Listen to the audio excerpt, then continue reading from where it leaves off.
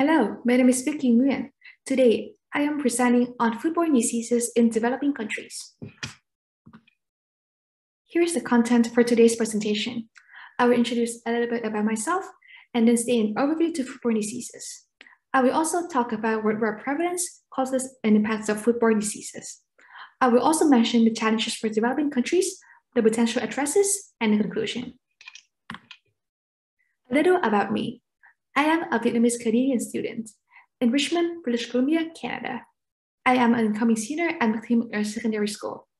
At school, I am involved in student council, where I am a secretary. I am also a member of my school's math club and a youth health ambassador of the Career Center Society. I am also involved in the BC Youth Parliament. Some of my interests are biology, history, and politics. My future goal is to become a physician. The purpose of today's presentation is to enhance the understanding of foodborne diseases and their impacts worldwide, especially in developing countries. Foodborne diseases are caused by food contamination at any stage of food process, delivery, and consumption as defined by the World Health Organization. This is a huge concern for global health, as there are 200 diseases and 31 foodborne agents resulting from foodborne diseases. 1 in 10 people worldwide are affected every year. Foodborne diseases are linked to socio-economic conditions, especially in developing countries. Their impacts in healthcare, economy, and society are important. In the US, 1 in 6 Americans suffer from foodborne diseases every year, and 3,000 people die of foodborne diseases, and 128,000 people are hospitalized. Around the world, 600 million of the world's population and 420,000 deaths result from foodborne diseases. Children below 5 years old account for 40% of total cases and 125,000 deaths. Most food-related outbreaks occur in Asia and Africa, with 53% and 75% of cases being recorded every year, respectively. Foodborne diseases are caused by food contamination, which are sorted into 3 types: physical, chemical, and biological. Physical contamination is caused by foreign objects during food processing. Chemical contamination is caused by chemicals such as kitchen sanitizers and toxins entering food. Biological contamination is caused by microorganisms such as bacteria and viruses, rodents, and pests. There is also the lack of regulation, which can give rise to loopholes and unofficial food businesses, which are very difficult to governments to control. There is also the complex food processing trade from international transportation. For example, 6 countries in the IFTN trade with 70% with other countries. Climate change also causes foodborne diseases, as higher temperature can cause higher infection rates. A 1 degree Celsius rise can increase 5 to 10% in cases of salmonellosis. Moreover, precipitation events, such as rain, can bring pathogens to different regions. This chart shows the top 10 causes of foodborne diseases in Southeast Asia. As you can see, most causes are caused by viruses and bacteria. The impacts of foodborne diseases are severe, physiologically, economically, environmentally, and societal. Physiological effects of foodborne diseases include diarrhea, acute poisoning, cancer, and death. There are also neurological impacts because bacteria can affect the well-being of the brain and mental health overall. Economically, foodborne diseases cost $110 billion for developing countries every year. These costs do not include losses of commodity sales and food waste. The environmental effects of foodborne diseases include food waste, which can cause a huge increase in methane, which can be 25 times more potent than CO2 in causing climate change.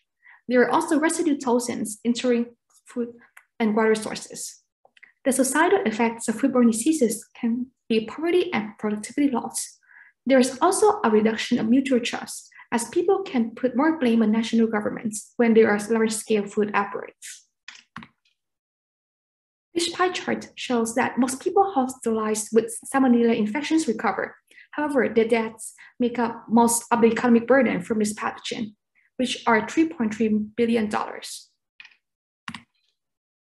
However, there are still many challenges for developing countries to address. First, geographical factors such as increased air and water temperature during long summers can give rise to more bacteria propagating, such as the non-cholera Vibrio species infections. Moreover, farming practices in agriculturally reliant countries, such as the use of pesticides in crops, can contaminate food sources. Cultural factors, such as consumption of bushmeat, outdoor cooking, and wet markets, can give rise to wildlife factors entering food.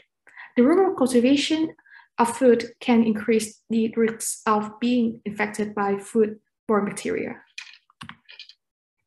Moreover, developing economies can give rise to rapid market development, but the lack of governmental support, which can reduce the attention on food processing. Overcrowding resulting from urbanization can cause crowded housing and increase pressure in food supply. The increase on global transportation can increase the consumption of fresh food in developing countries, as they can import more food. This chart shows that many perishable food consumption increase in developing countries, especially for egg and meat. Lastly, the incongruities and loopholes in regulations, especially the conflicts between the national food safety standards versus the Codex Alimentarius, a set of standards by the FAO, can exacerbate foodborne diseases. As you can see, this chart shows the determinants of human health and nutrition in Ethiopia are affected by many factors such as the ecosystem, markets, and housing, sanitation, then human health. Human health and nutrition can be affected by water from soil and forests, crop production, livestock productions, and housing and sanitation. How can we address foodborne illnesses? This requires a holistic approach, such as tighter regulations and standards, like the Codex Alimentarius, a set of standards outlining contaminants, pesticides, and biotechnology rules. The farm-to-fork strategy, which pays attention to every stage of food processing, can potentially address foodborne diseases. International cooperation between countries can greatly address foodborne diseases. For example, the InfoSan can help improve the infrastructure and emergency reliefs for developing countries during large-scale food outbreaks. Lastly, emphasis on education and training can increase the awareness of the population and help them to know more about the impact of foodborne diseases. 1 more year of education can reduce local infections by 2.43%. In conclusion, foodborne illnesses bring serious implications in healthcare, economy, and the environment. Developing countries suffer severely from the impacts. However, foodborne diseases can be prevented through cooperation and awareness from everybody.